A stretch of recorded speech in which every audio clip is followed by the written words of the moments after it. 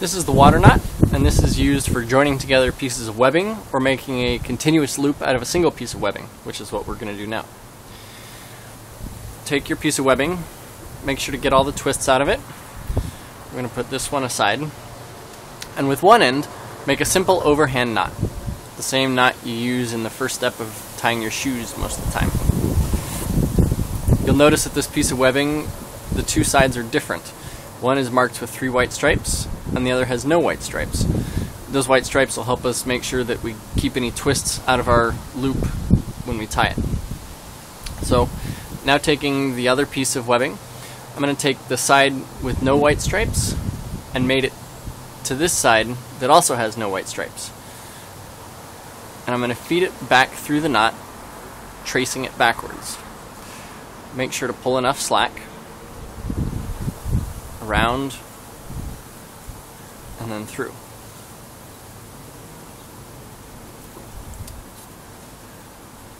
Cinch the knot down.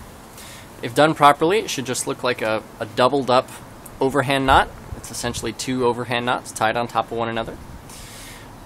The tails should always be long enough to fold over the knot on each side so that they don't slip through and the knot won't accidentally come undone. And if we did it properly, there shouldn't be any twists in our continuous loop. And indeed there are not. That's the water knot. Hello and welcome to my tutorial for this, the rose knot. Something that I came up with after trying to find something that didn't just look like a triangle. Let me show you how it's done. The first step is to pop your collar and get a tie, as with any tie knot. The next is to bring the tie so that the fat end rests at your waist. So I think you can see that, but trust me, it's there. Then you want to put a dimple in it, like so, and you're ready to go. And this is because this tie is a little different, so much as you actually have to wrap around the thin end as opposed to the, where'd it go? The fat end here. So you just saw the first move here, and that is to just bring it around like that.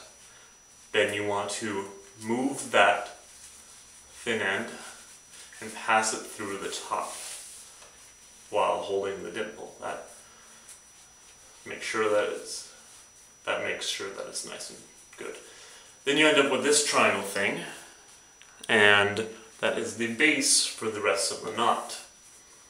So you want to pass the tie over that and then up.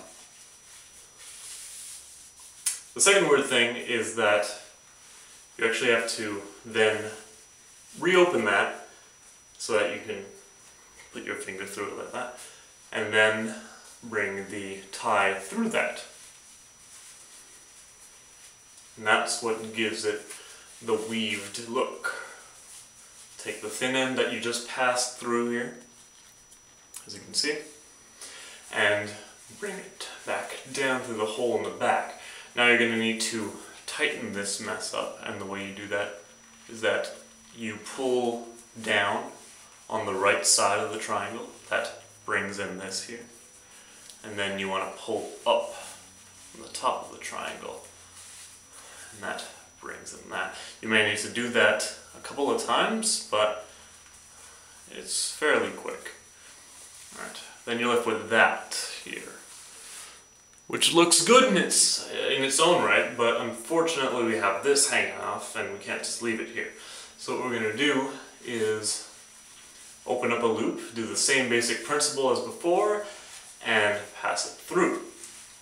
This time we bring it straight down. Now you're left with something like that, with this hanging off the left side.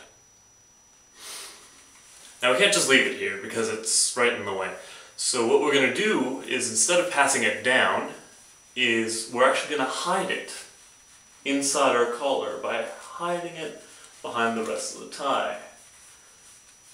Just put it there, and as you can see, it holds itself fairly well. So if you happen to be moving a lot during the night, that's not going anywhere. So once you're like that, you're pretty much golden. You bring down the collar, and there you have the rose knot. Now to adjust this, you want to pull on the fat end, and that brings it up here. And most of the time you're going to be ending up with something kind of like what I have here, where it's all wrinkly. Now one way you can get rid of that, or at least help get rid of some of it, is to get a headphone jack and just put it in there, just slide it around, trying to flatten it out. As you can see, it's just a little bit better. And another thing you can do is put your thumb on the back and support the knot on all three of its sides with your fingers and push forward, and that plumps it up and that fleshes out any of the remaining bumps. Well, at least most of them. It's never going to be perfect, but you can get pretty darn close. So now you put it in your vest, or just let it drape inside your jacket, and there you go. That there is how you tie the rose knot. Thanks for watching.